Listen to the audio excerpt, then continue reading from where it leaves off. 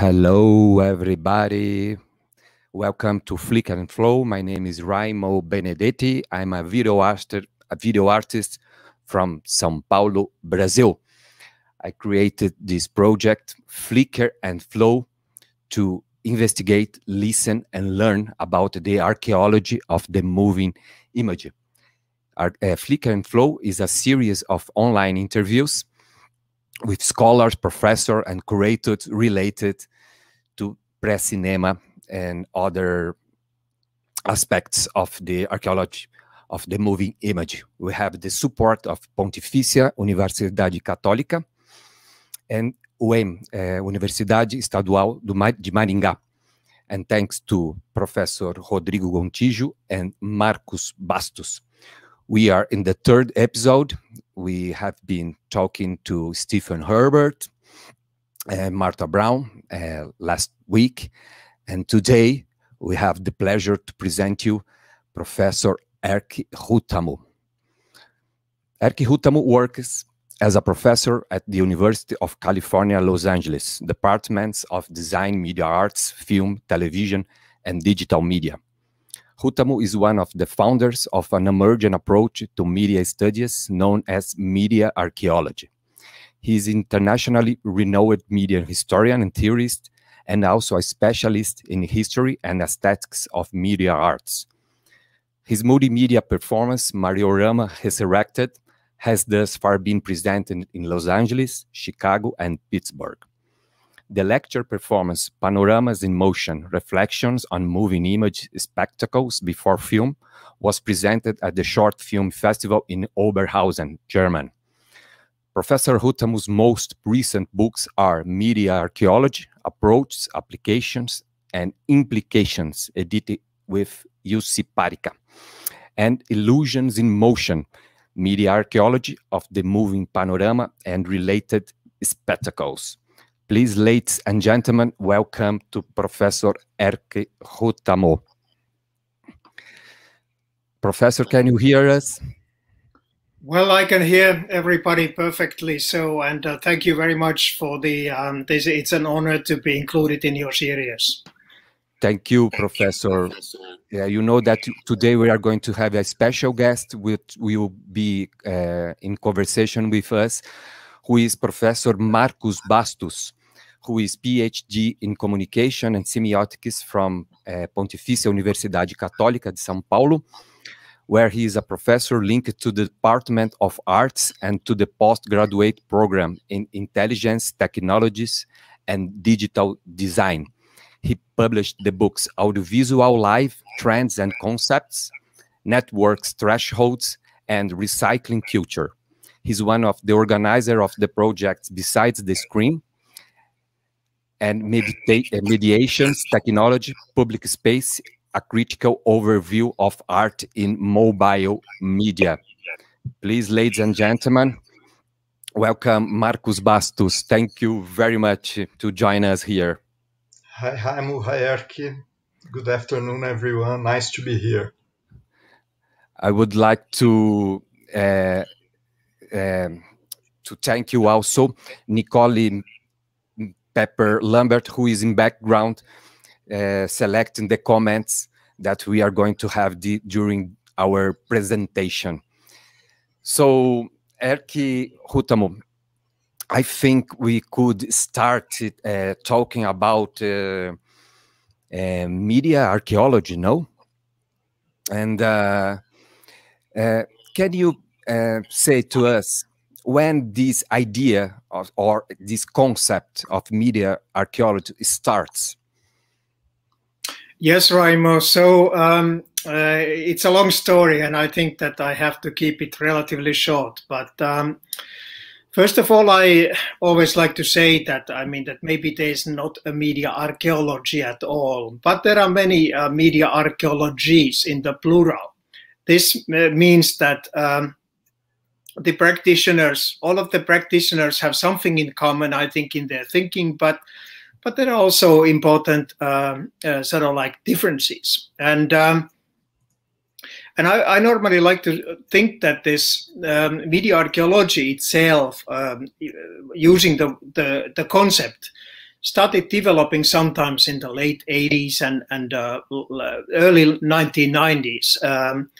So I personally gave my first keynote presentation in a conference, which is the International Symposium of Electronic Arts in actually Helsinki, Finland, in 1994 August.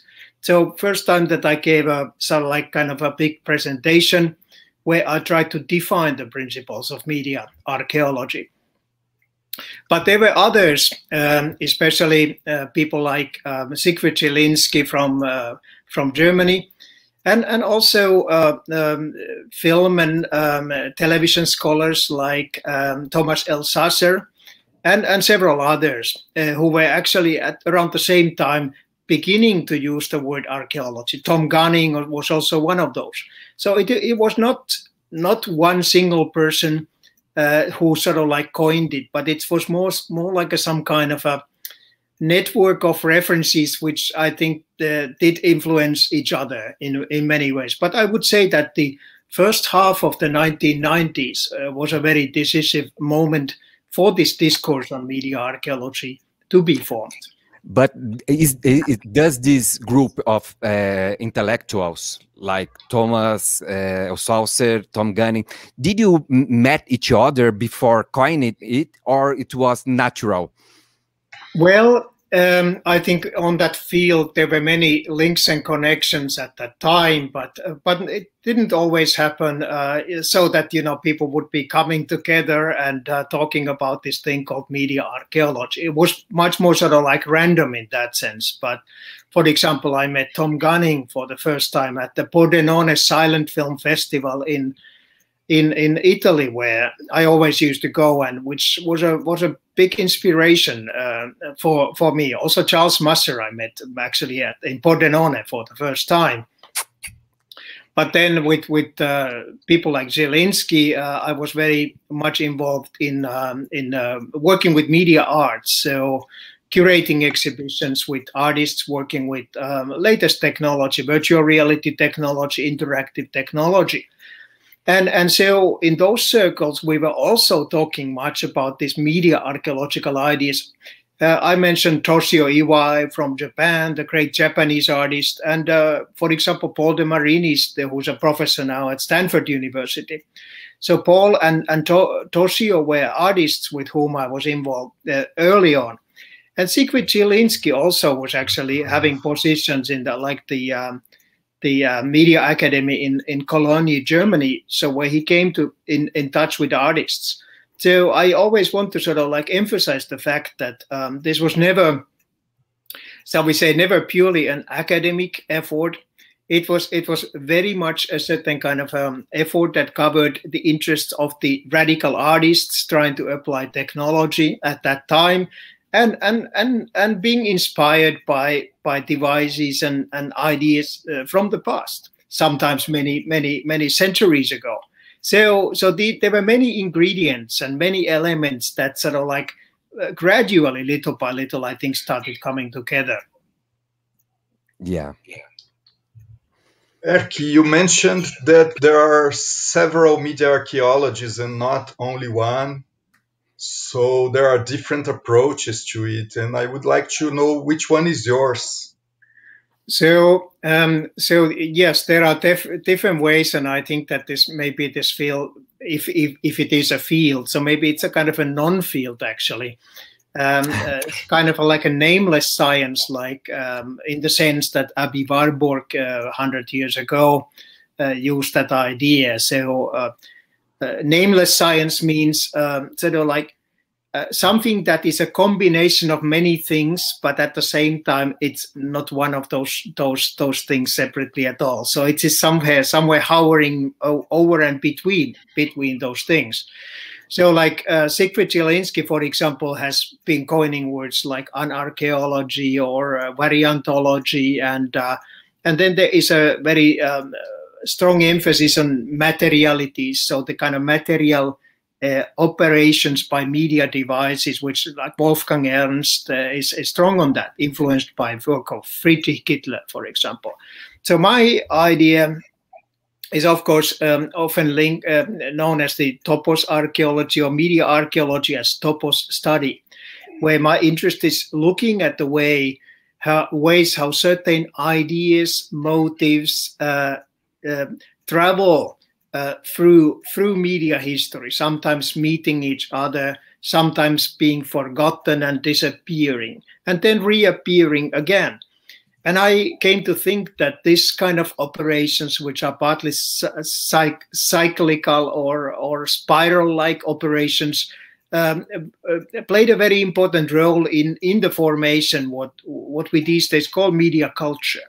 So I think my work is a contribution to understanding such processes that during,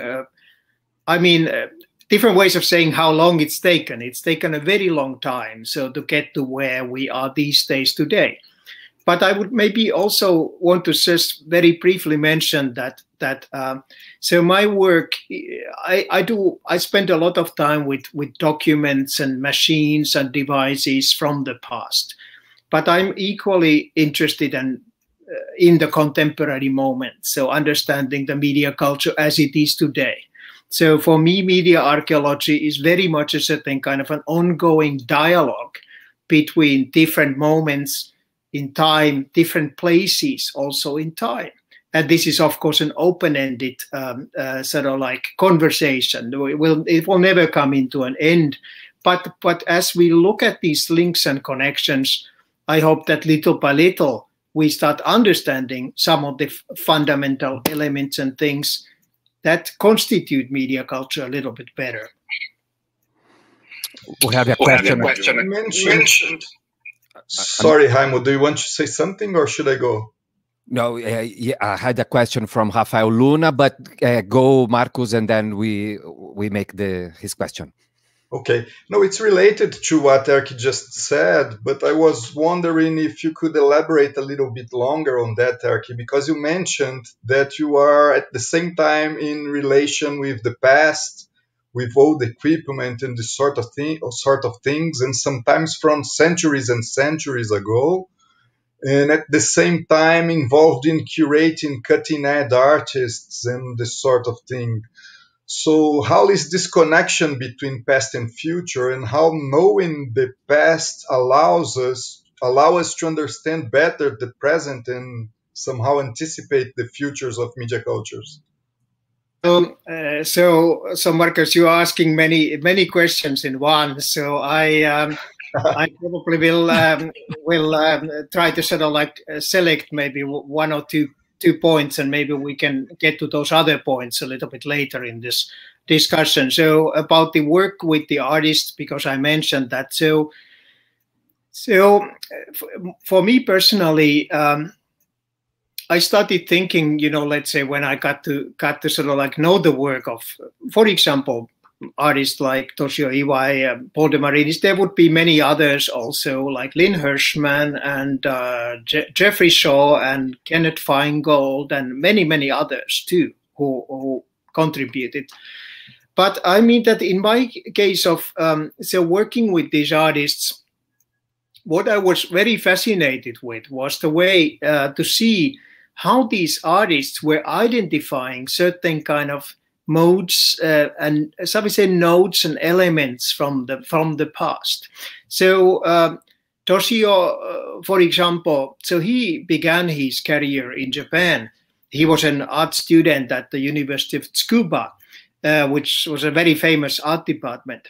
So he became interested in these what Raimo calls pre-cinematic technologies. I don't really like this concept, as Raimo knows very well, because my work is not only about looking at things that led to the cinema. Okay, we are going to discuss that as well. Anyway, so Toshio got interested in what he saw in books. So he saw pictures of praxinoscope theaters and phenakistoscopes and so on. But he didn't at that point have access, like to these physical devices like I do. This is a 19th century pretty fantastic zoetrope. So he started building these devices on his own by looking at only pictures and imagining how from the picture, the representation from the 19th century, you might get to that actual device. And he always mentioned to me that this was a very, very important learning experience because it represented a certain kind of hands-on experience. He actually was already a hands-on artist in a way as a child because his parents didn't want to buy him toys. They said, well, Toshio, we don't buy you any toys, but we will buy you any material you need to build your own toys. So he was this like a model of a so-called make generation that we talk about now.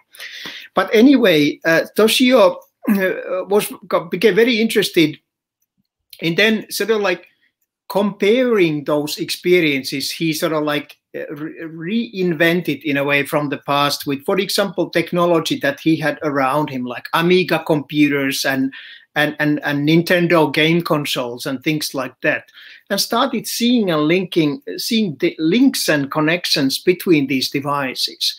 And very soon he was actually sort of like kind of trying to combine these technological ideas from different moments in time.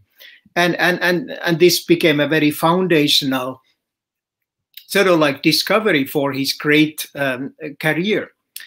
About Paul de Marinis, I would just want to mention one thing. I'm a big fan of these artists, both of them. And Paul, for example, has spent a lot of time with patent archives. So looking at forgotten patents. Wow. And one of the examples would be the famous telephone patent of Elisha Gray. So there's a big story, part of a mythology of media history that Alexander Graham Bell and Elisha Gray supposedly came on the same day to the patent office in the United States with their patents for the telephone. Wow. But Alexander Graham Bell was said to be there a few hours before. So this means that this Elisha Gray became one of the big losers. And these losers are interesting figures for media archaeology because the loser forces you to ask interesting questions. And this is the sort of like as-if version of media history, which I think many media archaeologists are interested in. What might have happened if Elisha Gray had actually been there first, because he had a very different idea of how the telephone would function. So Paul de Marinis got very interested in this forgotten patent by Elisha Gray and found out that this is actually a strange way of thinking about the telephone communication, but it is doable.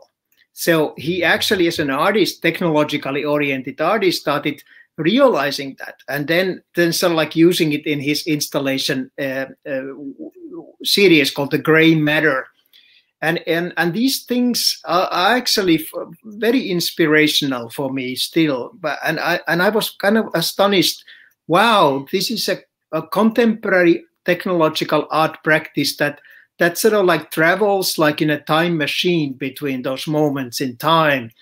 And I thought, well, this is actually what I'm doing myself. You know, I was organizing some early exhibitions, for example, with head-mounted display. So this was the first wave of VR around 1990.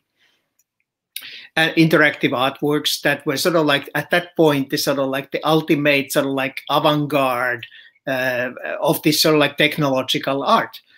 And I got so interested in like, when I was putting the head-mounted display on myself, you know, the first experience is a long, long time ago, to think, you know, oh, I'm a historian and I already heard about panoramas and stereoscopy and those things. Is this really so totally new and unprecedented that like Jaron Lanier was running around giving big speeches about that at that time? And I started thinking maybe that's not the full truth, you know, and it was a big inspiration for me to start producing media archaeological work. So this is a long explanation, but so basically what I was trying to say is that, so that in my particular case, so there were many sort of like contributing factors that really were sort of like in a kind of a dialogical relationship with each other.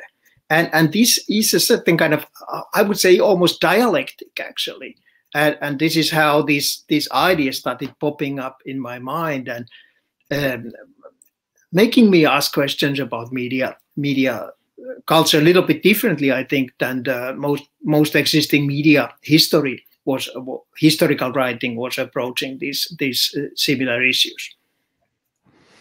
So now we have this question of Rafael Luna. I would like to ask Professor Huhtamo for his opinion on Scott, social construction of technology, and his possible contribution to a history of audiovisual technologies. Thank you, Rafael. I would actually like to have Rafael to talk to me a little bit about the Scott idea. So I'm not super familiar with that, and maybe we hear from Rafael a little bit about this background so that I can reply better. Okay, and he asks also, he comments also, despite having similarities with proposals of media archaeology, it's not usually cited as a reference or antecedent, unlike new film history, Foucault, or the German media theory. Do you agree? Yeah, well, this has to do with this issue that I mentioned at the beginning, that I think that there are several different kind of media archaeologies, and as a source, maybe I'll refer that, you know, we tried to deal with this issue a little bit with Jussi Parikka in this very long introduction we wrote to the book Media Archaeology that we edited together in 2011. So it is not always very simple, for example, to sort of like link these different influences with each other. So let's say, in my case, this whole idea of the so-called new historicism in the 1980s, which actually came from the field of literary studies and then spread to the historical scholarship, kind of reformist historical scholarship, and then started affecting fields like this, which came to be known as the new art history and also new film history.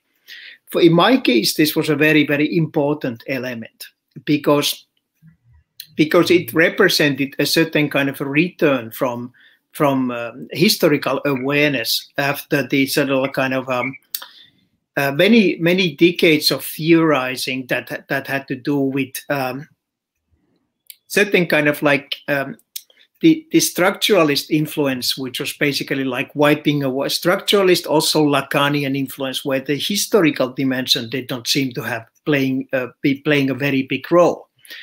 But it was also about this understanding that when we try to sort of like make sense of the past, you know, approach the technologies of the past, we can never fully explain away our subjective role as an interpreter.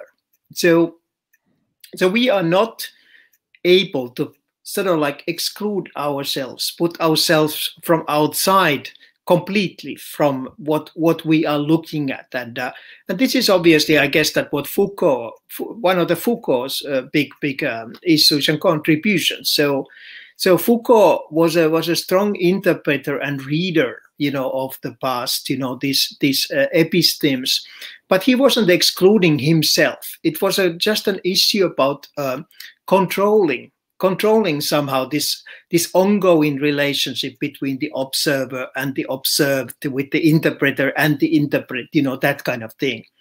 And I think that this issue, at least the way how I understood this certain kind of a move to the new historicism, was a very important element for me. So and it became part of my work ever since. So I'm a trained cultural historian. So I was trained to deal with very precisely with the source material, you know, and ask certain kind of questions from the material. And I think that you can see it from my works. But at the same time, so the other element is that there's a certain feeling of skepticism or uncertainty about my relationship with that material, which I cannot and probably don't want to sort of like explain away.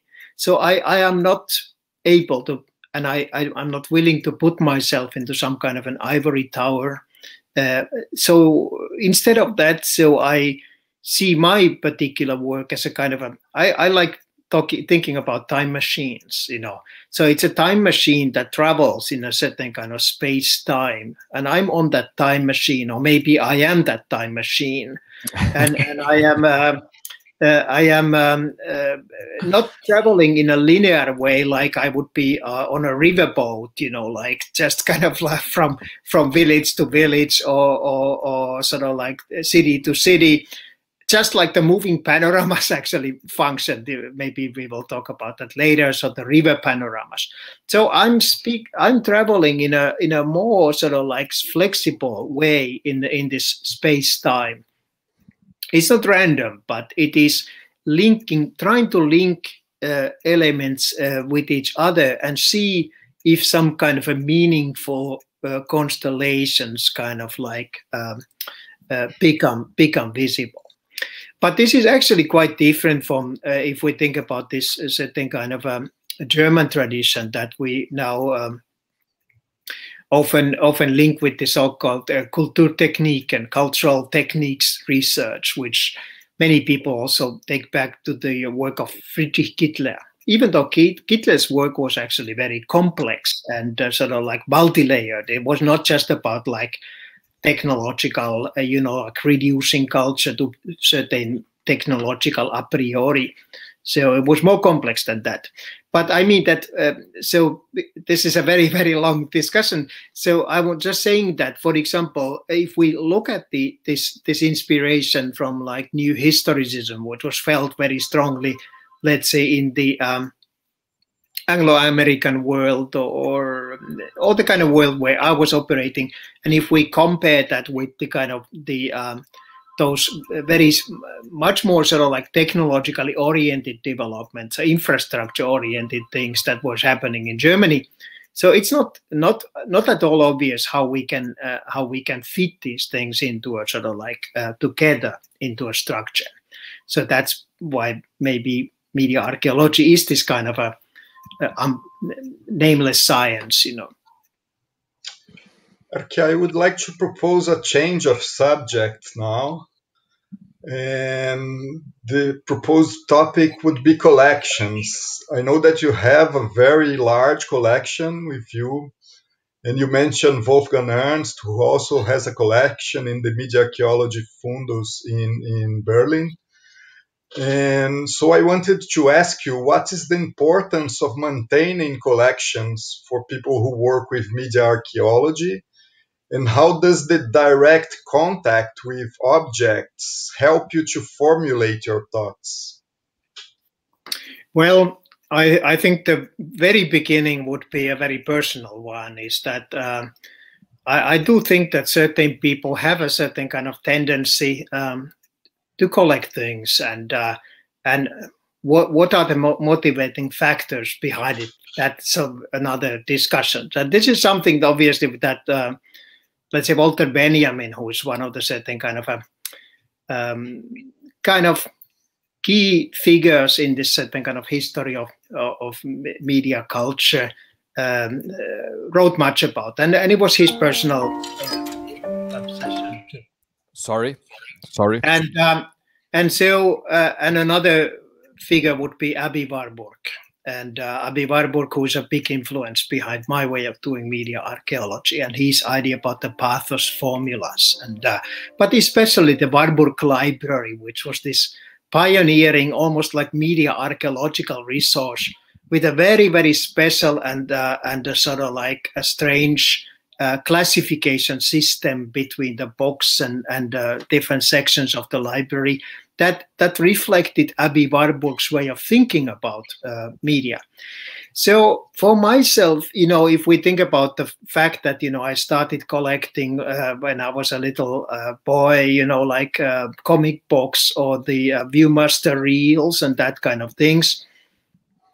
So it was a kind of a logical way to sort of like link those very, very early interests with collecting a more systematical way these devices that we sort of like are talking about. So in my particular case, so definitely it is a certain kind of it's about multiple factors. One is the certain kind of aura that's created by actually both at the university and at my home, working surrounded by these devices. So this is a sort of like kind of a topos in itself, which we can find actually many times over many hundreds of years. If we look at iconographic traditions showing scholars doing work in a study, so you find this tradition going back to the Middle Ages and so. And when I see this kind of illustrations, a scholar silently reading something, studying something, and surrounded by his cabinet of curiosities or devices, I do identify with that kind of feeling. But I also feel that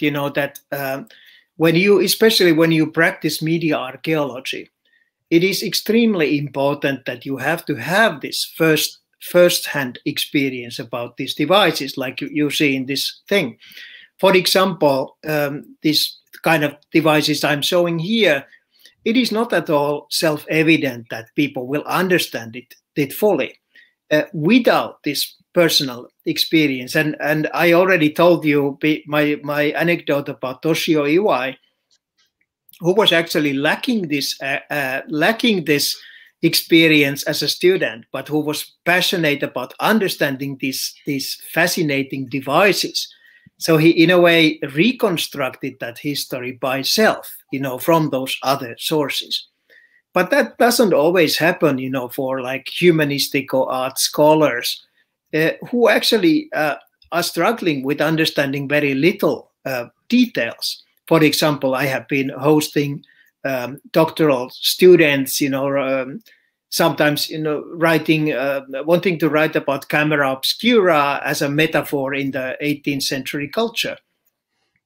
But it is difficult to do it if you haven't had a chance really to sort of like even touch even a single camera obscura from that time and understand how these elements affect that, not only the material, the physical experience, but also the imagination. So the imaginary around the cultural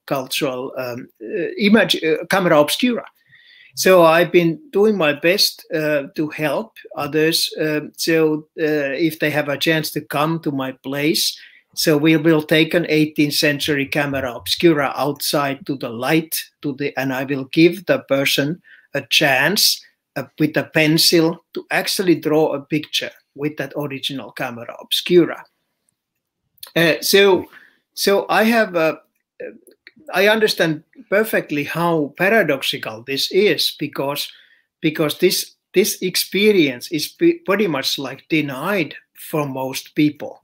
So simply because these institutions and collections are not easily and openly available. So the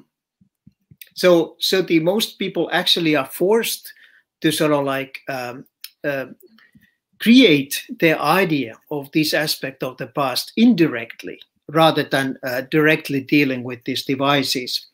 And that is, I think it is a very unfortunate thing. And so the solution here, if we are allowed to imagine and fantasize, would be probably to sort of like find a way of like providing this access much more widely internationally to these devices. Obviously, some of them are fragile. So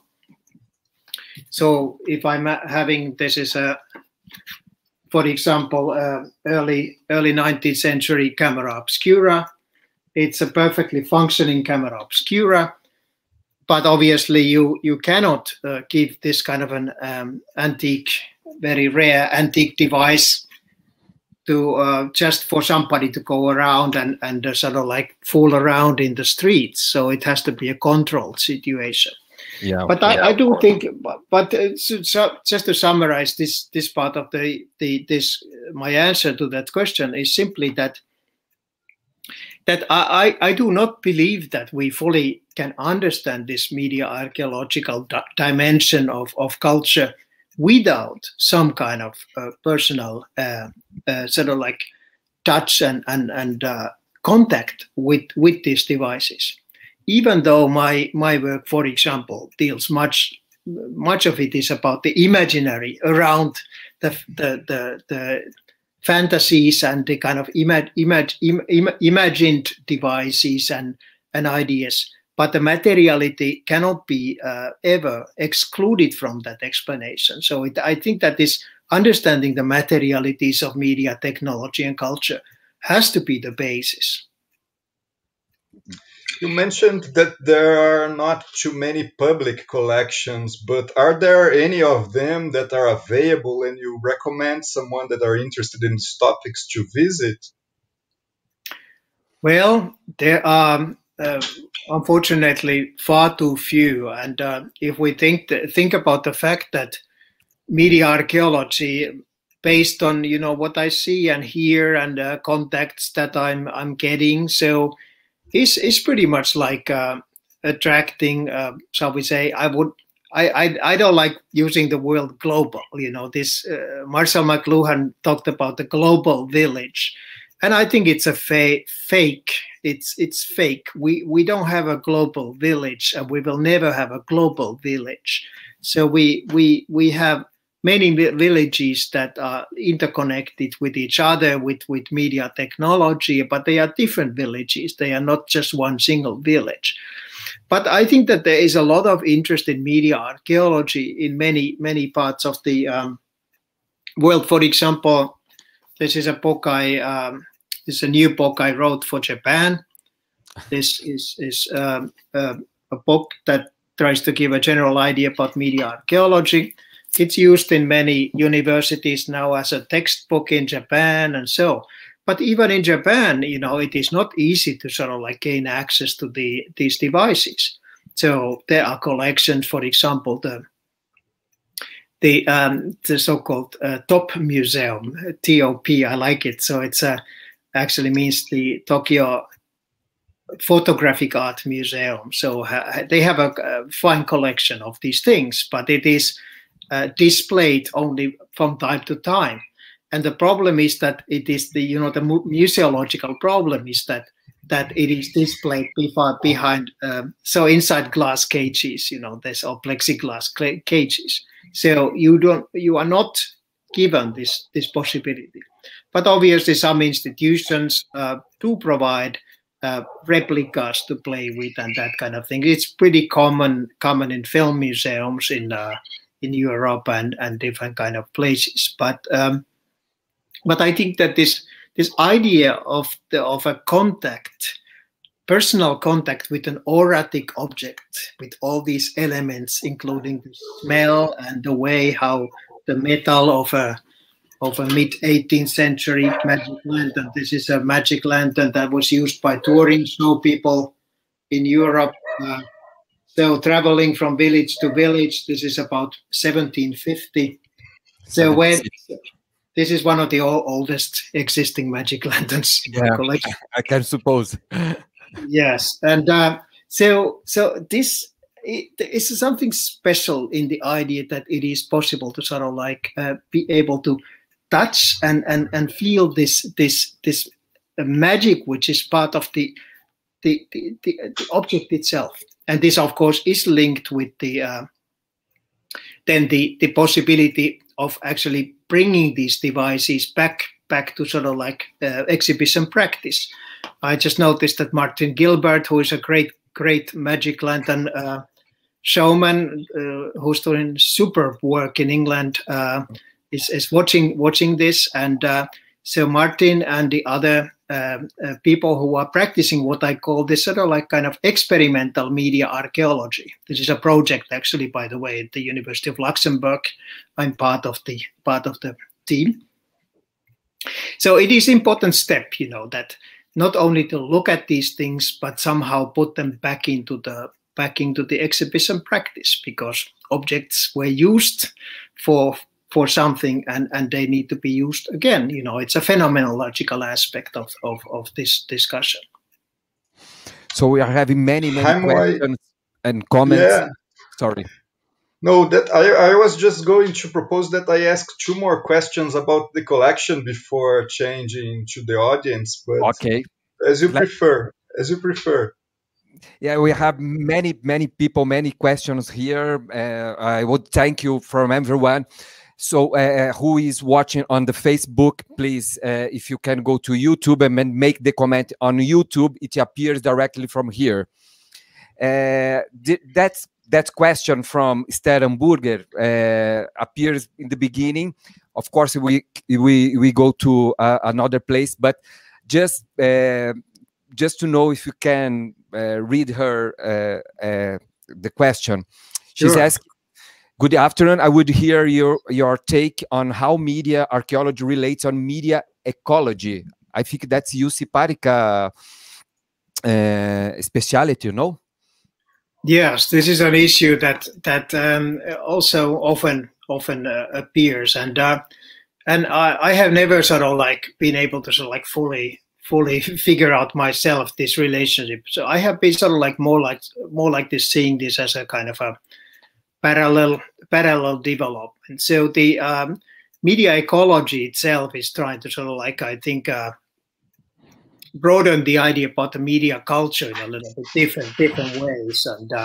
And if I understand media ecology, I mean, there are also different ideas about media ecology. So we have to remember this too. So media ecology is not a certain kind of like a fixed concept either. So like media archaeology is not a fixed concept, and I think that that's not necessarily kind of bad. But I mean that so the way, and also media ecology as understood by Neil Postman and others, is a bit different than the media ecology understood these days by scholars. So these things are also changing in time. But I do think that media ecology has a certain kind of tendency of sort of like basically taking the idea of media and broadening into fields that are not necessarily about this sort of like kind of understanding that we probably talk about in this series, which is based on anyway that there is a certain kind of technological infrastructure, and this is used in history in some ways.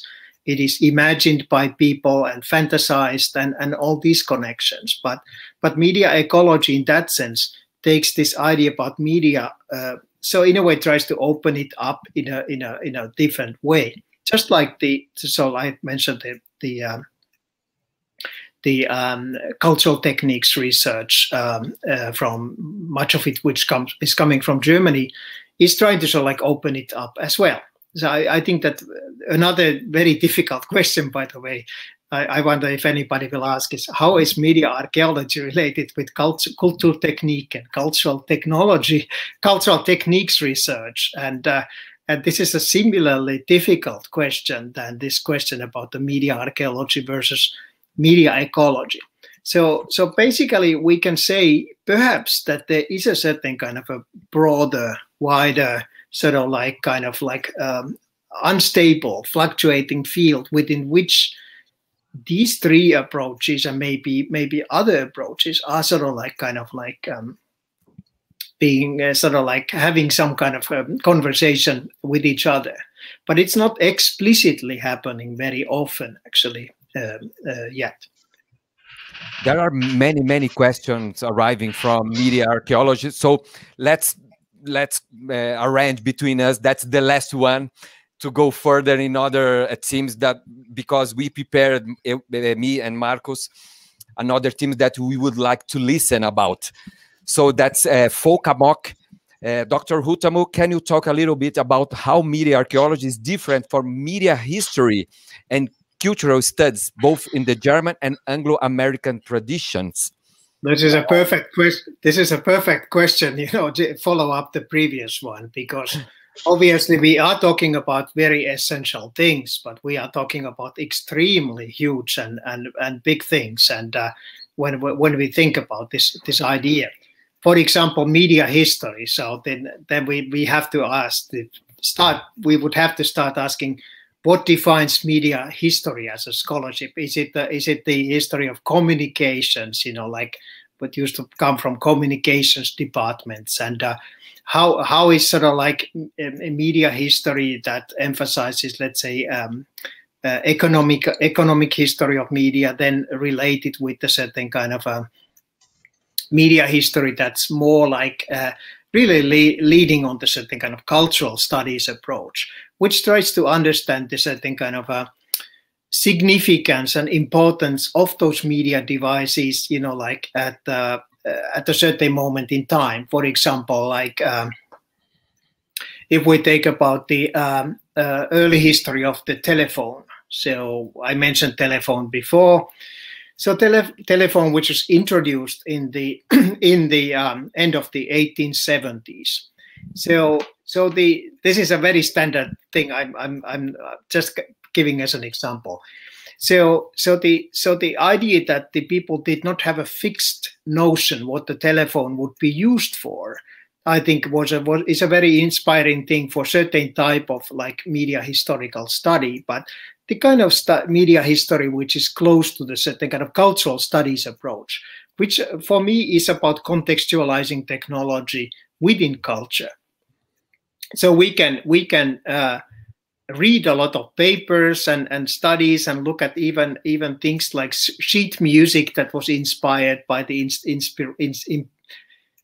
invention of telephone, to try to make a sense about the way how the telephone was becoming part of the cultural in different parts of the world. That obviously is related with also the idea that these cultural studies type of approaches should be turned into cross-cultural studies. So telephone wasn't introduced simultaneously in different parts of the world, and that matters. It wasn't introduced simultaneously at different levels of the society in terms of social classes and that kind of things. So anyway, I think that these are the kind of issues that this kind of, so we say, cultural studies leaning type of media history is easily asking. But I do also think that in general, perhaps, and this is a very, very difficult thing to say, is that this kind of historical scholarship very often focuses more on a certain period, a certain moment, and the country, and so like tries to make sense of that context here. Media archaeology is maybe a little bit more adventurous in the sense that, you know, it tries to draw bigger links and connections and look at the layers of culture in different ways. And I think that here we come back to this metaphor of the metaphor of the time machine that I like using. So my research is about researching. I'm a historian by background, I mentioned already. So researching very precisely certain moments in time, you know. But I am also very interested in looking what happens between different moments that are not always obviously related with each other. And this is where we, for example, get to this topos archaeology. For example, so one research topic that I've been dealing with is the idea about the media manias, so which is often part of the introduction of a new technology. So, and I try to be brief because in the interest of time, but for example, when the kaleidoscope, which is a very, very familiar toy these days for children, when the kaleidoscope was introduced in the end of the just before 1820, it was a scientific device actually by David Brewster, a Scottish scientist, and it looks like it created a big enthusiasm. People went crazy for that device, and Franz Schubert, you know, the composer, became a kaleidoscope maniac and in the streets of Vienna, and so there is a lot of interesting material about that. I've written already about that, and there's more to come. But I mean that. But this is interesting, but then I think about what happened like 5 years ago when Pokemon Go was introduced, Yeah. All of a sudden, all these my students and so many people around the world started running with their smartphones, and hunting for these little monsters. And it was very, very difficult to talk to them even, I tried to ask questions, and it didn't work. But when we look at the discursive material, like on the YouTube or on the different social media sites, comments and suggestions related with the early Pokemon Go mania, it is really striking how close those comments are to the kaleidoscomania that happened so much earlier and in a completely, in many ways, different cultural situation. So I think that these are probably the kind of questions that this kind of a more traditional media history would not ask, So they would basically say, well, there are different contexts. So the Pokemon Go happens in the context of global popular culture. It has a kind of industrial franchises, and they would probably say it doesn't make sense to sort of like try to sort of like compare those kind of things that are so far apart from each other. But I am making the claim that yes, it makes a lot of sense, because both are in a way moments in that sort of like migration of a certain similar topos, and it did not start with the kaleidoscope either. Huhtamo, I'm just going to ask another question about the collection then, before we go to the other topics, okay? Yes, of course. So, Erkki, I was curious to hear a little bit about the things you consider to be the treasures of your collection, and also if there is any object of fetish that you have there with you. I don't think I have any fetishes, and no collector will publicly confess reveal one's great treasures. But I am fascinated, of course, with many kinds of things, and I don't think I collect anything as fetishes. I am, in that sense, I'm collecting as a researcher and scholar. So, and that's always been my principle. So very often I needed to buy material, because this material was unique. I couldn't find it anywhere in public collections. They couldn't get an access to that. So there was a certain kind of an issue of saving things. For example, I just a few days ago, I got a bunch of early 19th century broadsides for popular shows. These are for Cosmorama shows and things. And I had to buy them when I found them from Europe, because these are unique. There's only one single of each known, and these actually come from Riga, from the Baltic, from the early 19th century, because the shows were traveling. So I have hundreds and hundreds of these kind of original documents. These are archival documents. Or so whenever I see a poster like this one, our new musical voyage around the world, an acre of illuminated moving canvas. So all of a sudden, when I see something like this, I notice that this is a moving panorama that's missing from my big book, Illusions in Motion. I didn't find it at that point. So this is a big motivation for my collecting. So it is not only as I talked about, the kind of tactile. This is a very, very rare, tiny moving panorama toy. So it's not only the sort of like the objects and the touch, but it's also this significance and importance, of preserving these things, because otherwise they might just disappear somewhere. And so that's one reason why I try to put a lot of illustrations also to my books, because it is one way of sort of like spreading it a little. And Professor, how many magic lantern devices you have? Several hundred, but I'm not a hoarding person. You know, I don't like hoarding just any magic lantern. So I'm only buying magic lanterns that are important to understand the history of the magic lantern. And these days, I do believe that my collection is able to sort of like pretty much tell the history with all the different kinds of devices. You know, you see one magic lantern behind me there in the corner on a original projection stand. So in that sense, I don't think the point is to sort of like collect like endlessly like all the magic lanterns I can find. I don't see the point. Yeah. I only see the point of like kind of being make a difference between a phantasmagoria magic lantern from the early 19th century and then the improved phantasmagoria lanterns of the little bit later times. And this is not the same thing actually. And so, but you only have you understand that only the difference if you do have both original phantasmagoria lanterns and then the later improved phantasmagoria lanterns, which is a different thing. That's great. That's great. So can we talk about your big book, like you said, The Moving Panoramas?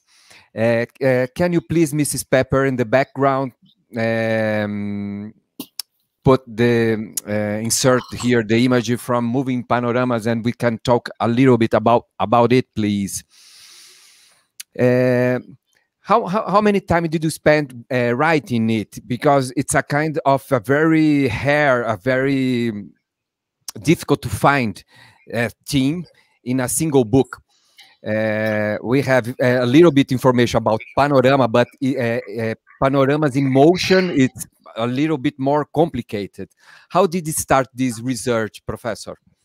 So the book itself took me a very, very long time to research. So over 10 years. And I think that it is understand exactly like you mentioned. So the issue was that even though we knew that something called moving panorama existed, I felt that the moving panorama was really sort of like neglected by scholars, even the scholars who have been writing about panoramas. So the standard was the so-called 360-degree circular panorama, so static painting shown in like panorama rotundas. Obviously, those are very interesting and fantastic, and I love 360-degree panoramas. But I became intrigued by the fact that people, so in 19th century texts, people also talked about moving panoramas. And obviously, it was clear that those panoramas in the rotunda buildings did not move. So that was something else. I think it was probably the Ralph Hyde, who was a great British scholar at the Guildhall librarian there. I think it was probably Ralph Hyde who first made me interested in the moving panorama. Ralph was a wonderful scholar and person whose passing some years ago I never got over. I never had greater experiences talking about these things on a very, very detailed level than with Ralph. So Ralph's work is truly wonderful and well researched and will live on. But so I got interested in the moving panorama and asking questions, you know, what is this and how was it related to the circular panoramas and all these questions. And then I started going, this was now a long, long time ago, so around 2000, 2001, I think. I started going to some collections and libraries, asking questions. And I can tell you a brief anecdote, which it's not written anywhere. One of the early collections I started exploring was the Harvard University Harvard Theater collection. Okay. And I had been told that there probably are some good things about moving panoramas. So I went to Harvard, and I very hopefully I went to their traditional library catalogs, you know, cards, library cards, not digital. Went through that and spent some time, and I didn't find anything. And I was very disappointed. I went to talk to one of the curators. I said, well, I was told that people think you might have something about this thing called moving panoramas. And I explained a little bit. And he looked at me, listened to me. He said, Professor, are you coming back in the afternoon after lunch? And I said, well, yeah, I can have a lunch somewhere around. And I came back, and I asked for him,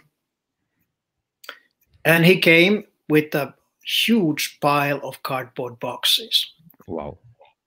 And none of this is a magnificent collection of broadsides and program leaflets for moving panoramas, dioramas, cosmoramas. Wow. But none of it was cataloged in the Harvard Theater Collection Library. And this is why he let me just use a photocopying machine and copy myself everything for myself. Wow!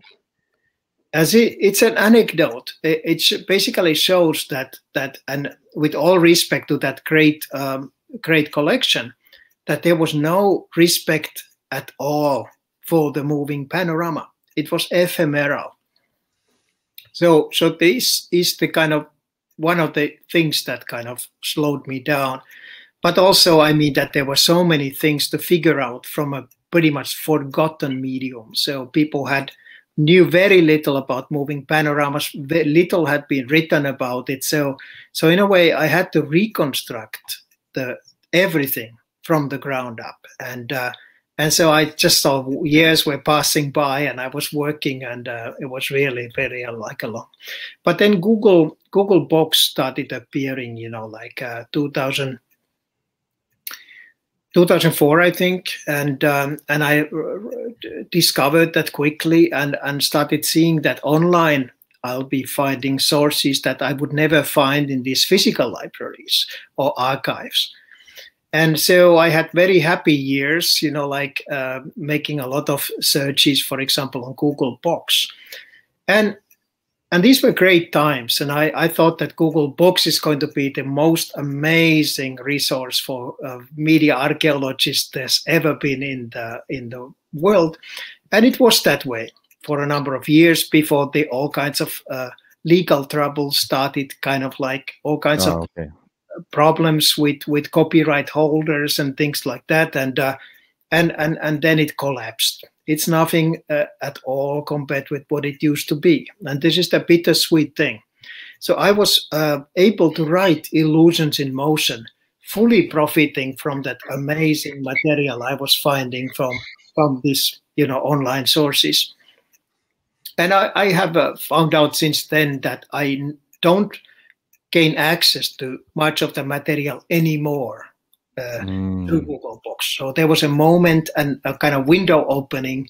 I used the window, opened the window. I thought it will be open even wider, but it didn't. Wow. And there is a special chapter in Moving Panorama, Panoramas, your book, related to the Universal Fair. Sorry, what's the name? 1900 Universal Exposition Universelle 1900 de Paris. Yes. So it's sorry about that. So there is in this moment, it's a kind of a very special moment in Moving Panorama, because we have many different kinds of moving panoramas and experiments like Cineorama, Transiberiana, Cosmorama, Mareorama, etc. And also, it's at the same time, that's the highest point. After that, the moving panorama and the panorama house decreases. So what happens in this moment? Why it goes so high and then decreases in a runway? So I think that we should somehow sometimes be suspicious about this little, like almost like symbolical turning points. I mean that if we think about the sort of like historiography, you know, like so this kind of millennial turning points are often, you know, like seen as like some kind of a decisive points when everything changes, and it is difficult not to think about this 1900 World's Fair or the Universal Exposition in Paris in that sense. So to see it as a certain kind of a culmination of the, if we say that the 19th century, you know, in some sense was a century of the panoramas. So the most astonishing technologically, not only technological, but also other sort of like kind of unusual panoramas were shown at the 1900 World's Fair. But it was also the time when, as you probably know, so Louis Lumière brought the cinematograph, so-called cinematograph géant, so gigantic, large projections with the Lumière cinematograph, and there were a number of other pavilions, kind of like still not a little bit kind of modest, but where the cinema sort of like made its presence felt, you know, for the audiences. But it's really is a difficult to sort of like kind of like so there are a couple of things to say. Obviously, this was a sort of like national effort in France. They were fully conscious about the fin de siècle 1900 idea. So it probably sort of like inspired more investors to put money into these panoramic attractions, because these panoramic attractions at the 1900s World's Fair were commercial enterprises. So they were sort of like often needed a stock company behind it, you know, like people investing and hoping to make a big profit. That did not happen actually, but so there is a certain kind of infrastructure. So these kind of huge panoramas don't appear out of nowhere. So it needs a lot of infrastructural development. It needs a certain kind of commercial interest very often, actually, and there's a like ideological interest. And the ideological interest was, of course, that Paris was promoting its, in a way, itself as this kind of key country, key society at the turning point of the new century. So there were many contributing factors why those unusual panoramas, including the most spectacular moving panoramas I think ever made, as you mentioned, Raimo. So the Mareorama, so Ugo Dall'Egis Mareorama, which had two gigantic moving panoramas rolling on both sides of a boat that was hydraulically rocking. So using a machine technology to make a big platform that looked like a boat to actually weave like a boat would do. Or then the other panoramas like the Trans-Siberian panorama, which was simulated railway journey between Moscow and China. So many explanations. So I guess that so you want to ask Raimo something about what we are seeing on the screen right now. Yes, because it's related with the moving panoramas in the exposition Universal. So here we have your Mareorama Resurrected, and I would like to show to the audience to one point, just, and then I would like you to comment it, okay? So I will insert to the right. Okay, that's here. So here goes.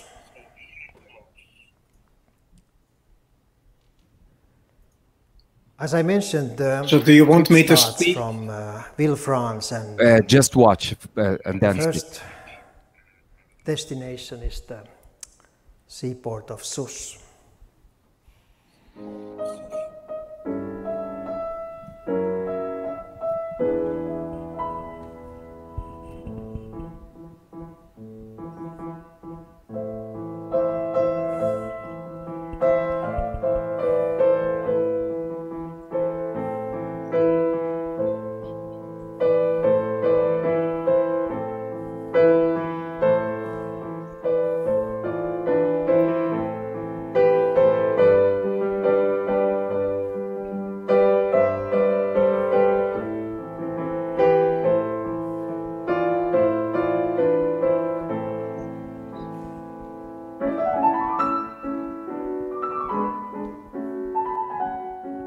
So is this where is this drawn about? Is the original from one part of Mareorama? This image from Sus port. Yes, this is yes, this is original from my collection. So this is actually the backside of the sheet music. That was the music composed for that particular section of the Mareorama. So the idea here was that the audience that was gently rocking on that simulated huge boat in the pavilion would be seeing the certain kind of a review of the French Navy as the simulated boat was moving past them, and so this big panorama. Wow, it was freezed, no, Marcus, his image. For me, it was okay, actually. Okay, we lost you for a few seconds. Erkki, are you listening us again? I'm fine. Okay, yes. So let's go. Yes. So what you saw here is a reconstruction of a sequence from the Mareorama, which was shown at the Paris Universal Exposition. So these big canvases, as far as we know, have been completely lost. So we don't know exactly what happened to them. You know, they were never shown in other cities as they were planning originally. But these sequences, survive as chromolithographic illustrations on the backside of sheet music that was sold for people. So if people wanted to re-experience what they had seen, they could actually play with the piano in their privacy and look at the other side, and they would see that sequence. So in a way, this is the closest we could get to sort of like kind of experiencing what part of this Mareorama moving panorama show may have felt like. So and so this was basically the core of this stage performance that I created around the Mareorama.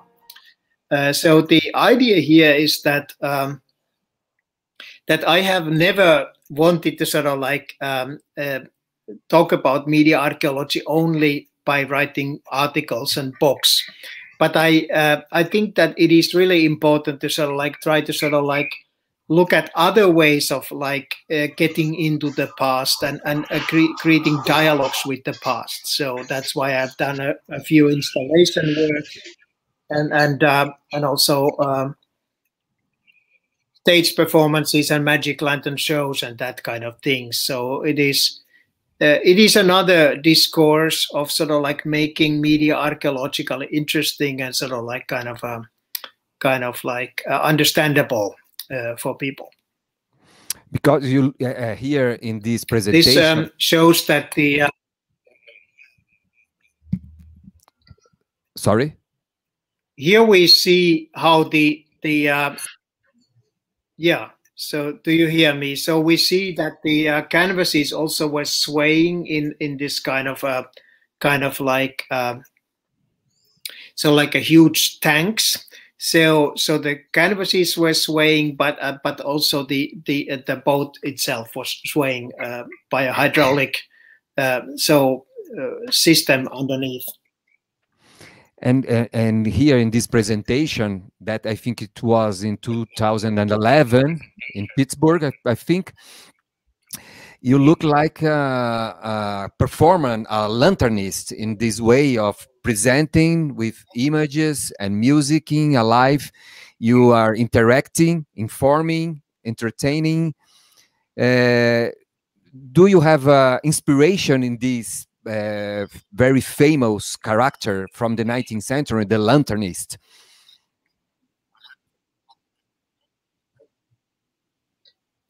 Yes. So I have to say that I have a certain kind of maybe a little bit theatrical side as well. and it has to do with the fact that, you know, it's sometimes boring just to sort of like sit, you know, especially, well, in the past year I've been just sitting at home with my collection, but for a very long time I've been interested in also sort of like looking for different ways of sort of like bringing these ideas to the people, that it would not, I've been making recently YouTube video series and that kind of things. But I do like this idea about the kind of theatrical presentation, so appearing on the stage, and and in those performances, I normally try to impersonate some kind of like an imagined character. So you might wanna see that this is a more like a theater piece on stage, and I've done quite a few, and then sometimes, you know, it's like in the role of the magic lantern showman, actually. So with using the magic lantern, but it's not like those magic lantern shows that I have given. They are not like trying to be reconstructions of the 19th century, like authentic lantern shows. And this is exactly my background in like new historicism. So which means that I don't think that I can put myself completely from the present back to the past. It's more like a certain kind of negotiation of certain ideas from the past with the technology, but by a person who's in the present.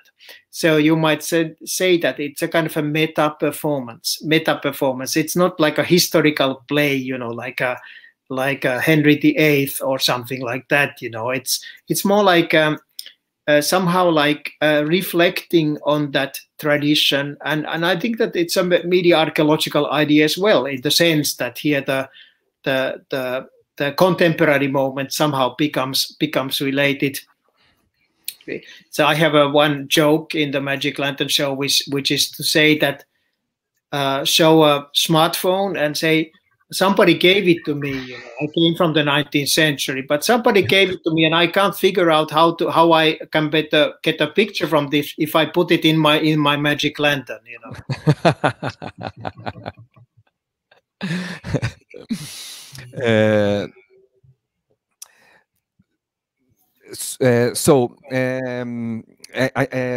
Before going further, how many presentations did you make from Mareorama Resurrected? And if you keep doing these presentations?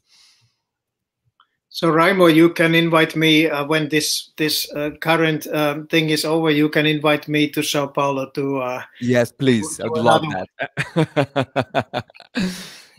Yeah, because I think that there is a very good balance between information and good information, precise, historical, with historical documents, and also artistic flavor on it, no? So that appears to be a very explosive connection between these two, the information and the entertainment. When they go together, wow, that's really a good point. And that's very touchable when you see Mareorama Resurrected, that you can feel both these kind of these two elements, that they are going together on it. So let's change themes. I would like also to know if you have new projects. What are you studying now? What are you researching now? What are you planning to the future? So I published recently a study about self-driving cars, which may sound like a very far from my normal interest, but it's not at all. So so I got really interested in this discourse about the autonomous cars and things like that, and I published a study earlier last year in which I'm trying to sort of like approach that idea from a kind of a media archaeological point of view. That article is easily available online. You know, just like by my name and self-driving car, it can be downloaded for free.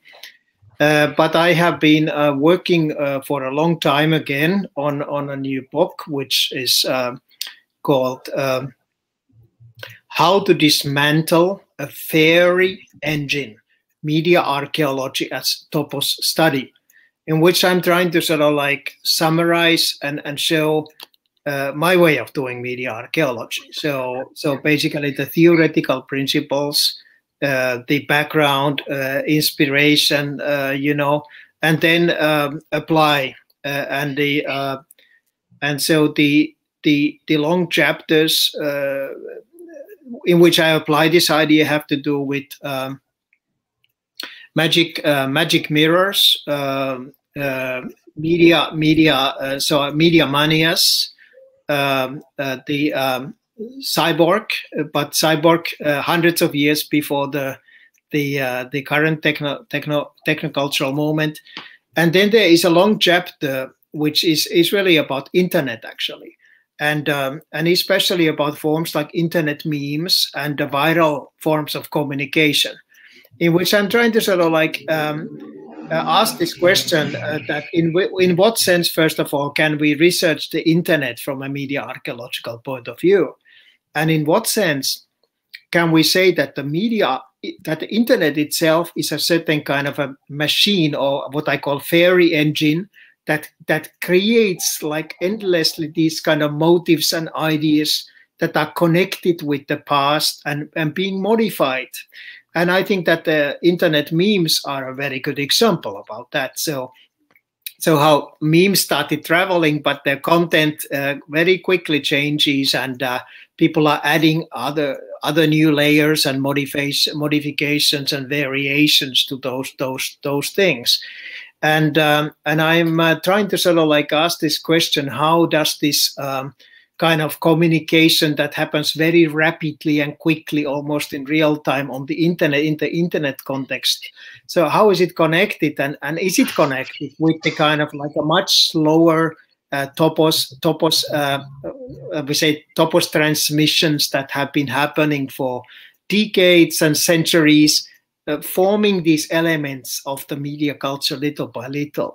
So these are the some of the topics in the new book, and I'm just trying to finish the fourth rewrite right now. So I have already written the book 3 times, and now this fourth time has to be the final time, and then hopefully it will be out. Yes, I have to end one day. But I do have, I can mention very briefly, I have other projects that are, many of them which I've been working on for a long time too. So there's a book on the media archaeology of the screen, and this is another very long topic. But it's coming together little by little.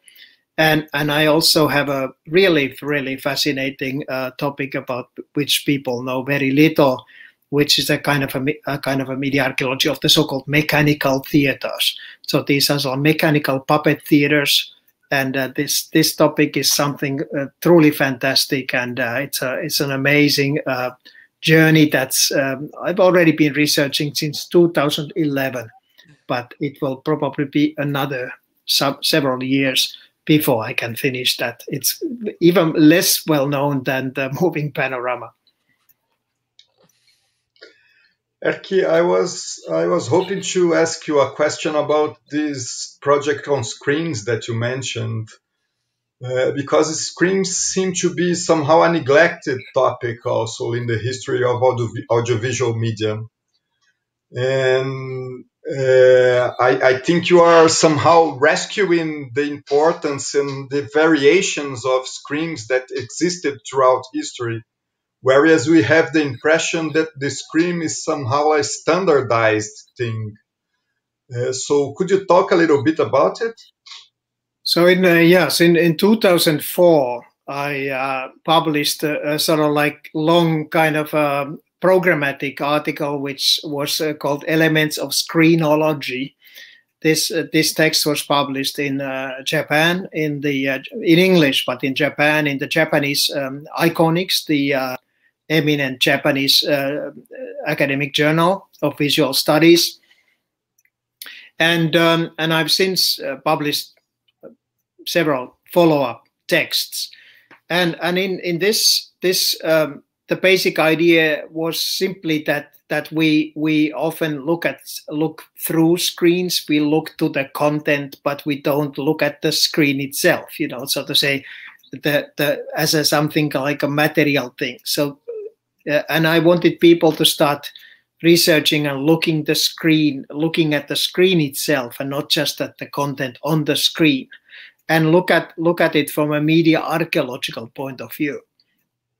So and so this leads to these big questions, you know, like so we of course know that if we think about electronic screens like television screens or computer screens, that material history doesn't go back very far. But actually, if we do not only look at the material things, but also the certain kind of context within which those material ideas and engineering ideas develop, so we actually can see that the screen has been developing for a much longer time. And here, things like magic mirrors, for example, would be an interesting reference point. So the chapter in this new book, which is about magic mirrors, and also influenced by the work of Stephen Herbert, actually Stephen's fantastic unpublished work, which I hope that we will soon be able to see. So it is also connected with that screenology thing.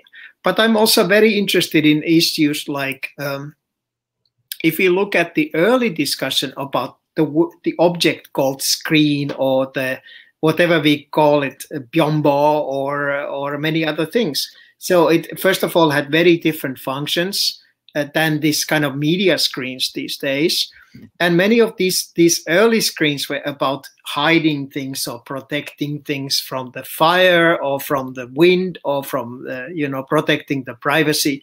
So it raises interesting topos-related issues about, like, are the screens really about the ultimate visibility for everybody? Are the screens also about hiding something? And has this idea changed radically from the kind of the Shakespearean era, you know, the way how these kind of screens were used in both in theater and also in the homes and that kind of thing. So I noticed that this is just a simple example. We could also think about this sort of like magic lantern shows and the projection surfaces.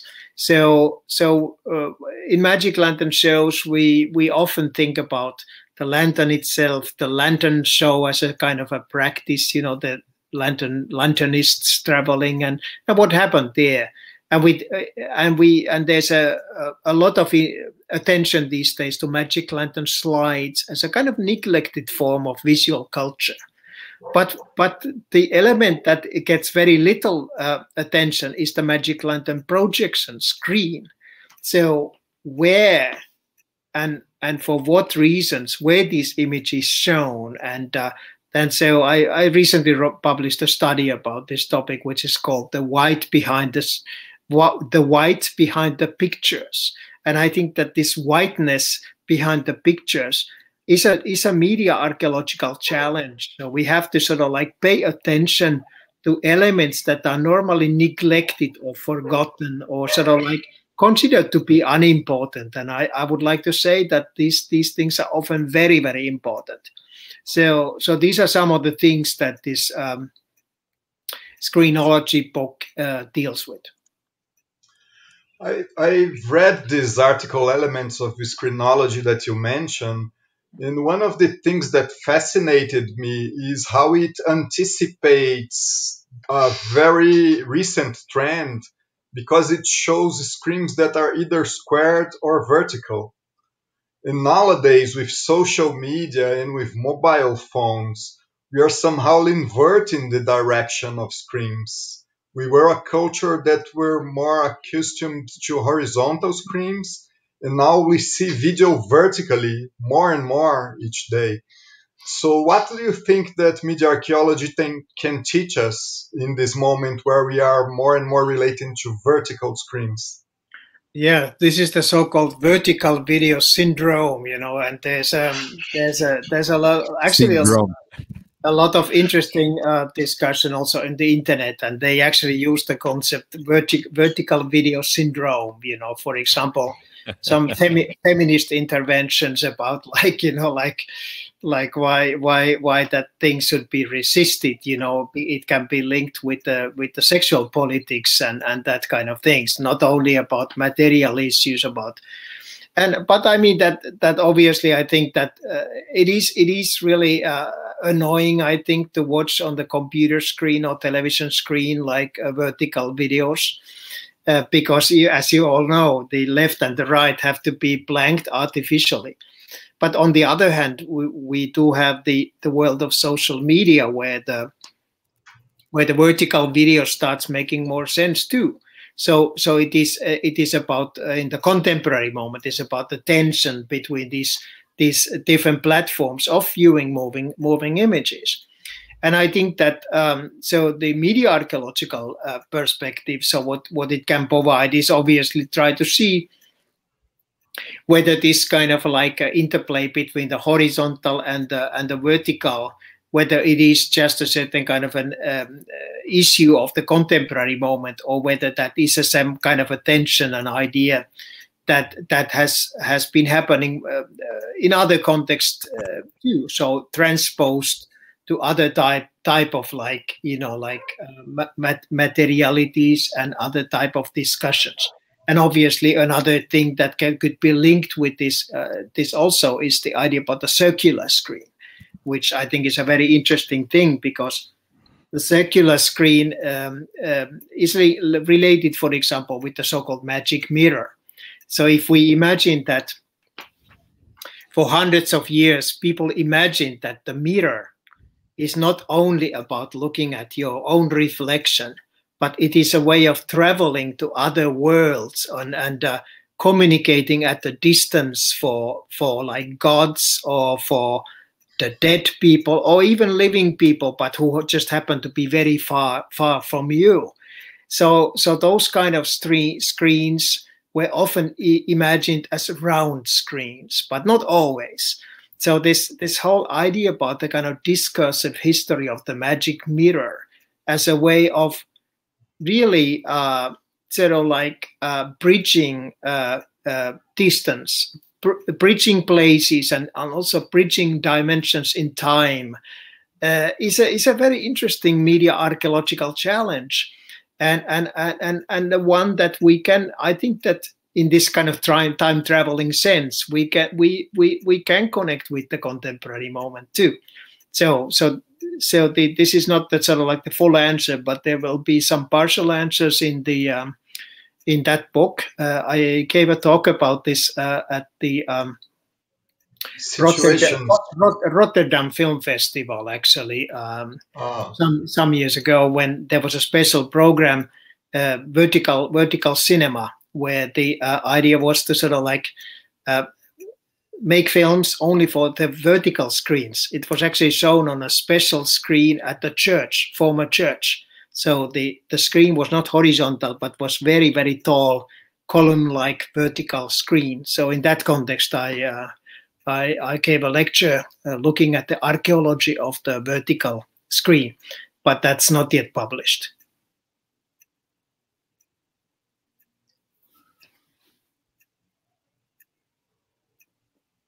So I would like to have this kind of privilege to talk directly with Professor Huhtamo and ask about the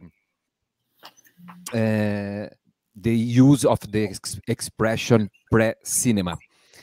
Since we have been changing messages in the internet for 4 or 5 years ago, in the first occasion that I mentioned the word pre-cinema, you just answer me like, I don't like this word.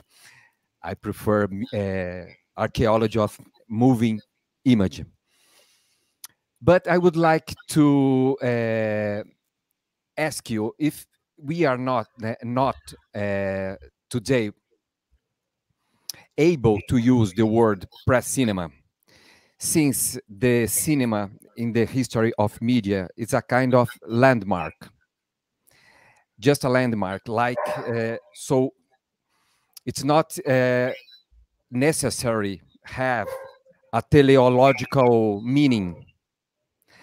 And today that we don't have the idea of the cinema, it's not so huge that used to be in the 90s or the in the change in the century, because we have now the digital world and the many different screenings, etc. So the word of cinema, it's not afraid my generation anymore. And we can use the word press-cinema like the way you use the America before Colombo, America pre-Colombo. Doesn't mean that America was invented to one day to come a Portuguese here and say, oh, we have, you understand that? Do you think nowadays we can be able to use the word press-cinema just like a reference? I stick to my earlier sort of like point, which is that, I mean, the word pre-cinema, so it's used also in Italian, pre-cinema, and pre-cinema in French, actually very commonly. So from my sort of kind of like concept analytical point of view, it is valid, but it's valid in a very limited sense. Because it has this certain kind of teleological moment built into it. So when you immediately when you say pre, of course you mean that you have something before that. And if you hear, by the way, something funny in the background, we are having a heavy rain shower that's banging on my windows right now. But anyway, so press cinema has validity, but it has limited validity, and I think that it's a very simple way of answering this is that, from my point of view, like if we talk about the archaeology of the moving image, it is first of all something much longer, and it's layered, and so for me the so-called pre-cinematic technology of the 19th century, including the works of Etienne Jules Marais that Martha Brown discussed last week, and also many technological devices that Stephen Herbert has been sort of like talking about and including in his books. Many of them did have something to do with the coming of the cinema, but they did also have to do with many other things. So, for example, and my favorite example here, a simple example, is that if we look at the zoetrope, as you know, like here, so the zoetrope is basically a tactile medium. So this little zoetrope is a personal medium, and it's a tactile medium. So everything depends on what I do with the drum, and I have a personal relationship to that.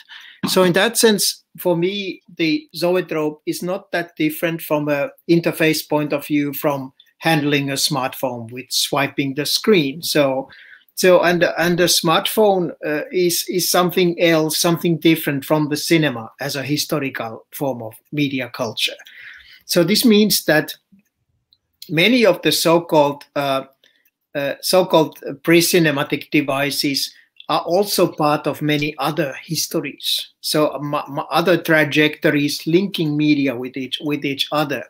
So if we adopt pre-cinema as a sort of like general concept and use it loosely, so we actually I think we are missing or losing this certain kind of variety of these forms and their historical interplay with each other.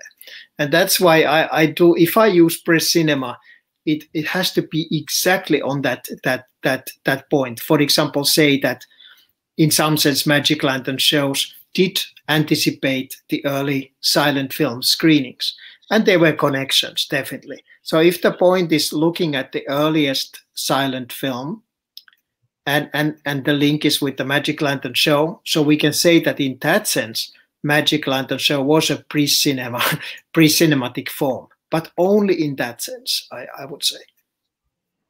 That's great. That's great. Fantastic. I would like to point epistemological problem between optical and cinetic. I have the idea. I'm a self-thought researcher, more related to the historiographical approach from the developing of historical technology. So I'm not so good with these kind of concepts, but I think the concept cinetic, it's not moving image, but the illusion of moving image. So do you think the idea of the expression archaeology of not the moving, but the illusion of moving image should be fine to use it? Well, I mean, obviously, you can adopt that kind of a way of thinking, and I think that this is probably something that is very well sort of like suited to thinking about. Go back to link with a moving panorama. So behind this door, we have a moving panorama. This is a toy version. Yes, from a moving image. And it has a crank. And if I turn this crank, the panorama starts moving. But it is true that this panorama here is moving in a different sense than the images. Yes. This is mechanical, and this is the physiological. This is based on optical, physiological operations that happen in our mind.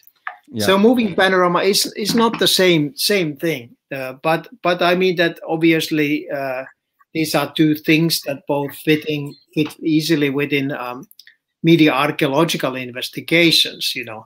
But it is also true that what you say that we shouldn't confuse and mix these things with each other. So if we say that these optical toys are some kind of moving toys and a link with moving panoramas in the same sentence, I think that it is possible that we are causing confusion rather than clarifying things. Yes, also in visual arts, the word cinetic, it's a little bit complicated comparing with our approach, because it's just movement, but not the illusion of movement. And so so they're talking about like kinetic art.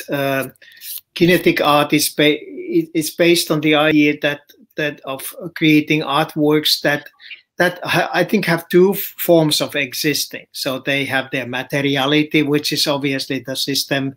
And then when you put it in motion, you actually have a certain kind of virtual play of light or optical illusions. And that's when it becomes really kinetic. So we can think about Laszlo Moholy-Nagy's works, or the kinetic arts that were created in the 50s and 60s, also by many artists from the Latin America, actually.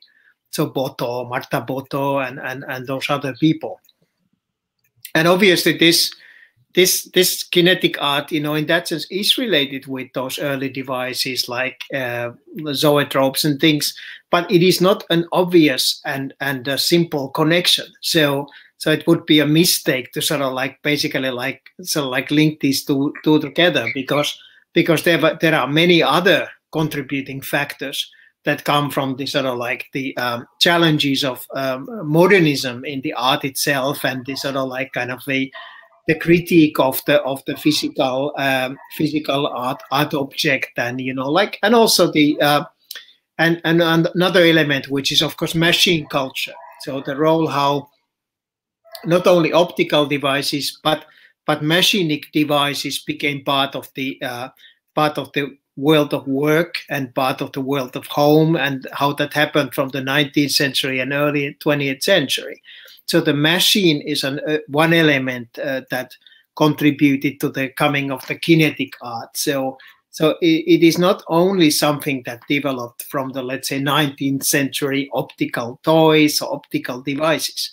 So simplification is a problem if we count out these other layers. And do you think it's necessary to make this difference and don't call the zoetrope like an optical device, but a kinetic device, and also the others? It's not moment to make this kind of difference, if you understand me. Well, I don't see fully that need, actually, because it is certainly an optical device, and I think optical toy, when we talk about philosophical toys and optical toys, that's something which is very, very deeply rooted already in our understanding, and I think the basis of this thing is optical, even though, for example, in this case there are no lenses used, that kind of thing, but it is an optical illusion, that happens, so when you have like a strip of images like this, and at one point you have it in motion, so obviously you are not looking anymore, like Martha Brown well explained last week. So you're looking at something different, actually, when the drum is spinning. So it's not no longer the same thing. So in that sense, I would say talking about optical functions perfectly, but I mean that the connotations of the word kinetic or kinetic are definitely worth thinking about that in relation to other forms of motion, movement. And this is also the question of physical movement, like a self-driving car driving. So on the road. So in what sense can we say? So in this article that I mentioned that I published, I am one of the points in that article is to try to say that self-driving car is a new kind of a media machine, but it is a media machine for post-humans. So it is not a media machine for the human, even though it transports people. But it is a media machine that communicates with other machines and networks, So the self-driving car is full of technology, sensing technology, and effectors and lidars, which is a panoramic device, panoramic technology, actually forming a 3D map of the car at any moment, that kind of things. So in that sense, like self-driving car is definitely a media machine, I think, and it is using a lot of it's a concentrated,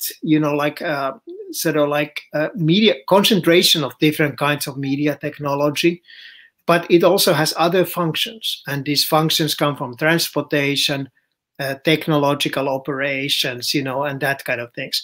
And that's why it is interesting. So maybe you want to have a look. Somebody wants to have a look at that article, but that's it's easy to find, or I can send it also to Raimo. That's great. That's great. You have a question, Markus. I have a question. Yeah, it occurred to me when you guys were talking about pre-cinema and this problem of terminology. And, well, I wanted to ask you, Erkki, about a background question that I think it's related to that, which is the question of whether culture creates a technology, so everything that comes before somehow culminates into a technology, or, as some would argue, that a new technology creates a new culture. So what do you think of that? Which one is more precise to describe what happens? Well, yeah, this is the chicken and the egg problem of I think media culture, probably media archaeology too, and so there's any amount of like argument that happens immediately when you sort of like mention this idea. So which came first and which determines which, and there's no way of denying that this is, I guess it is one of the foundational questions, not only of like media studies, but perhaps it is also cultural studies. And you know that there's been a very strong emphasis in this materialist line of media archaeology, emphasizing the idea that actually that technological devices become agents functioning on their own, So this, not only that the self-driving car drives on its own without necessarily the will of the human, because it is, yeah. So it is also, some people linked it with artificial intelligence, but not all. But anyway, so if we think about, for example, Wolfgang Ernst's way of thinking of media archaeology. So Wolfgang is very interested in the way how like phonographs and gramophones, phonographs as a sound recording device became a certain kind of an agent on its own.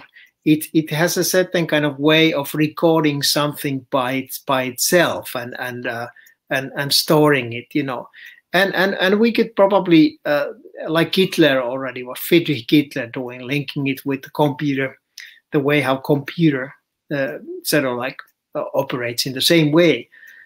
And then we have this other side, which is much more so like context oriented in a many way, saying that any technology cannot appear to a vacuum. And it can never appear to also function in a vacuum. And it's of course, it's a very, very clear simplification to say that this second point of view is the typical, more like a cultural studies point of view in a sort of like Anglo-American world. But there is a little bit of truth in that as well. And I have to say that my way of thinking is somehow probably more in line with this second way of thinking. So because I was educated as a cultural historian, where the most important thing was always to sort of like try to contextualize everything we talk about. So whether we talk about the Renaissance painting or something, so the idea is that these ideas are not sort of like kind of inherent only in the painting, but they are inherent in the culture. And we have to use the painting, for example, as a kind of a way of penetrating that much bigger cultural context. And that context is not only the context that's happening at that moment, but which has happened at other moments before that. And this is actually what I guess that is my legacy from like classics like Aby Warburg, the great pioneer of visual culture studies, whose work with this aspect I very much identify with. So in my way of thinking about, so I always say that technology, media technology, understanding media technology is extremely important, and there are moments it looks like the media technology is taking initiative, in a way like sort of like becoming somehow like autonomous, at least for a quick moment, like affecting the things. But I think that in the long run and in a more serious sense, we are always sort of like conditioned by culture. And we are conditioned by the semiotic nature of culture. So the idea that we are only, and this is my legacy from semiotic studies a long time ago, is that I think that we are always related with culture through semiotics, semiotic processes, semiosis, so through science, and we cannot avoid it. So, for example, when Wolfgang Ernst writes about the certain kind of autonomy of the phonograph or something like that, so Wolfgang cannot escape the idea that he is a human observer, human interpreter, who has to approach the phonograph through processes of science. So Wolfgang cannot explain himself away from the picture. We are good friends, so this is like a very pleasant point of argumentation that we often have, and I think it's an interesting and important argument. So it's a friendly argument, but it just shows that there are many perspectives to these very foundational questions. That's great. We are almost 2 hours long conversation. It's really delicious. I have a feeling that it started 15 minutes ago, but I think we have not to take much time from the professor. So we are going calmly until the end. And I would like to ask your opinion about Richard Krangle techniques of the observer and his legacy in studying the philosophical and technological points in 19th century. So you actually talk about Jonathan Creary. Jonathan Creary. What did I say? Richard Krangle. Oh, I'm sorry. Richard Krangle will be interviewed in Flickr and Flow in the 5th episode. So this is Jonathan Creary. I'm sorry. And you wanted also to interview Jonathan Creary, so maybe that's why there was a confusion here, isn't it? Yeah. So they, of course, I mean that this is another big topic, and I think after 2 hours of talking, it's best to be kind of very brief. But I can also say that, from a historical point of view, I read the book very quickly. So when it was published, I think 1989, or 1990. And like most people, I think I was intrigued by the work, and I think that one of the issues was that it was talking about things that were new for many people at that point. Trying to give a sort of kind of a interpretation about the optical technology, so from camera obscuras to stereoscopes and so on, that people hadn't been thinking about. And also, it was an effort to apply Foucault, so Foucault's idea of epistemes, to the world of media culture. As you all know, so Foucault has often been criticized by the fact that that in his work on the archaeology of knowledge, he actually did not pay too much attention to the materialities or to the channels or to the media through which those fragments of culture that he dealt with, or the discourses he dealt with, were actually manifested in themselves. This is also a critique that Friedrich Kittler made even in his famous Discourse Networks book of Foucault. So what Jonathan Creary was trying to do, I think, was taking this kind of a Foucaultian approach towards sort of like media culture, and position sort of like a rupture he perceived very clearly. This is, of course, very well known because it's a foundational for the book.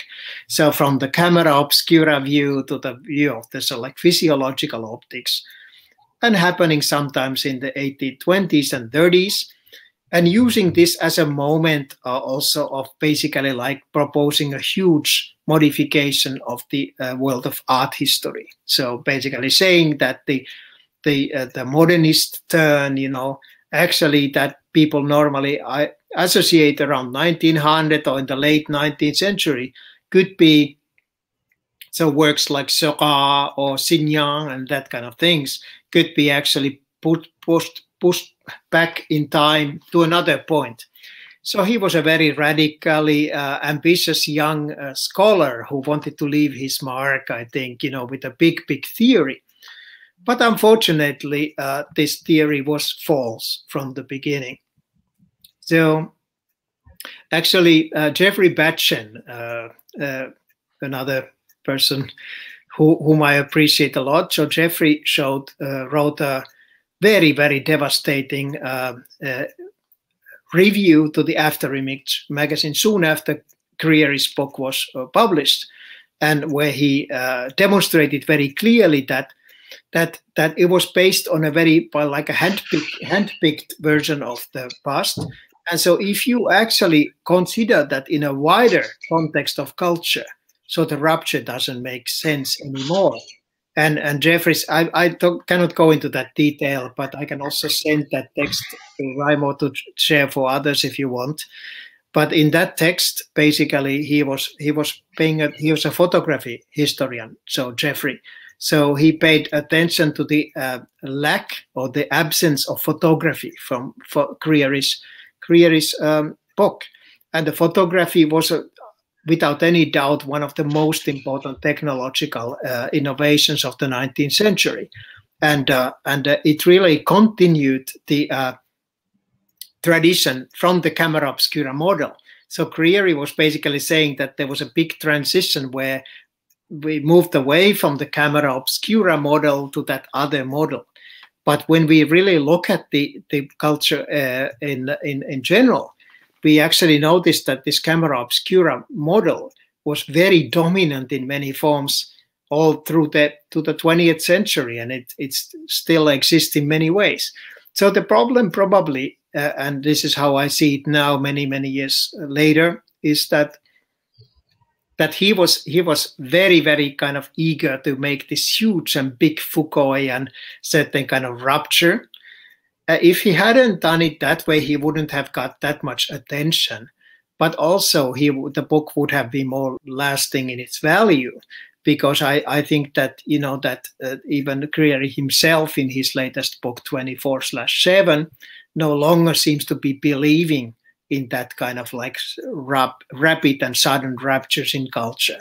So he supports a much more sort of like layered and gradual sort of like model, which I think is something that is actually very much more based, is like very much present in my way of looking at media culture. So I don't, even though Foucault influenced me like many others a lot, I don't look at culture in terms of sudden, rapid ruptures happening on different levels of time. It's more like a more sort of like layered process where transitions happen, but the transitions are about complexity of culture and the fact that we talk about many layers. And I'm sure that Creary, as a great scholar, understood it perfectly. He just wanted to make a big sort of like Foucaultian, sort of like a little bit arrogant sort of like move, and that move worked perfectly well in the sense that he really got a lot of attention, and the book really stimulated a lot of discussion, and that is not a mean achievement. I mean, it's something great, and so great books are often the ones that create discourse. So even though they may be flawed somehow, but if it's great, so it produces this, it's a generator for discourse. Same way as the books of Marshall McLuhan in the 1960s, Understanding Media and Gutenberg Galaxy are very problematic books in many ways. But these books were super influential in inspiring scholars, and they still inspire scholars, and that is another great achievement. Fantastic. Marcus, do you have a last question? No, I'm fine. Are you fine? Yeah. Professor, are you fine as well? Yes, I am fine. So do you want to see something? Yes, of course. As one final. Please. Okay, I'll show you something that I never shown anybody. So now I will show it. Wow, thank you very much. Yes, take your time, please. What you have, what I have here, it's hidden. it shows that, for example, moving panorama was a much more complex thing than, for example, I presented in the Illusions in Motion, because I did not have this thing at that point. This is a Renaissance era moving panorama. Okay. Which is related with from 1510 Renaissance time, and related with Henry, the King Henry VIII. In England, and it's a very rare one. Wow. It was obviously not released as this edition in the 1510. So basically, what it shows, it is a procession to celebrate the birth of the first child, Prince Henry of Henry VIII. But then, when this was discovered, it was published as this limited edition in 1726. Wow. By the English Society of Antiquarians. And this is the original one here from 1726. So over half a century before the French Revolution. That's amazing. I just wanted to show you that, for example, when we look at moving panorama from a media archaeological point of view, there are always things to discover. And when you discover something like that, so it forces you to sort of like partly kind of re-estimate the structure of your work between all those different elements. So maybe this is because I have never shown this publicly anywhere. So maybe this is a kind of good moment to end, and also to thank you guys for asking so many challenging questions, and I also thank the audience, hoping that this discussion will be will be useful in some sense, to sort of like clarifying those issues, what media archaeology can achieve. Yes, thank you very much. I would like to thank you, Professor Marcos Bastos, as well. It was a great pleasure to talk. It's impressive how many your capability of creating ideas, creating batizar concepts. It's in how wonderful, and the passion you we notice in the way you study, in the way you talk, in the way you show. It was really a great pleasure to have you here in Flicker and Flow. Thank you very much, guys. Thank you for the invitation. It was super nice. Okay. All right. So yes, and of course we have to sort of like I also thanks for having me, and let me say one more time, Raimo, that I really think it's a very interesting and important initiative, and in these times when many of us are locked into our homes, and so I think that this kind of like international sort of like way of exchanging ideas and presenting ideas needed more than ever. Yes, and I love your pandemic style with long hairs. I think it came to stay, probably. Yes, please. So thank you, everybody. Next week we are going to talk with Sion King, the curator of Kingston Museum, and it will be a pleasure to have you, the audience, again here. So see you. Bye. Ciao. Bye. Bye.